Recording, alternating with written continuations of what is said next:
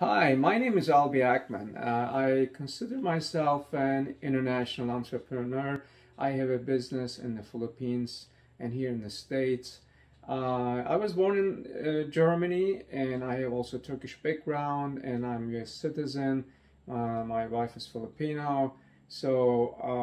And I got my bachelor's in one country, and my MBA in another, and my PhD in management in another. So I got exposed big time to different cultures and religions. I have lived 10 years in four different countries each, more than 10 years in each, which gave me great background and insight about other cultures and religions, which eventually led me actually to participate in interfaith dialogues, because I saw the need to help people from different backgrounds and religions to understand each other. There is major lack of understanding, misinformation out there, which is causing dislike and hatred among them. And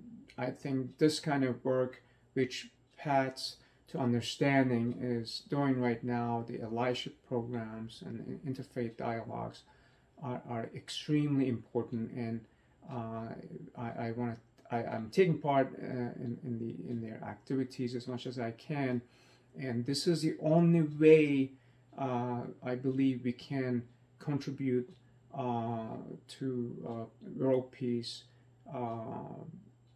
I shouldn't say only way, but this is one of the best way, I believe, to contribute to the world peace as individuals.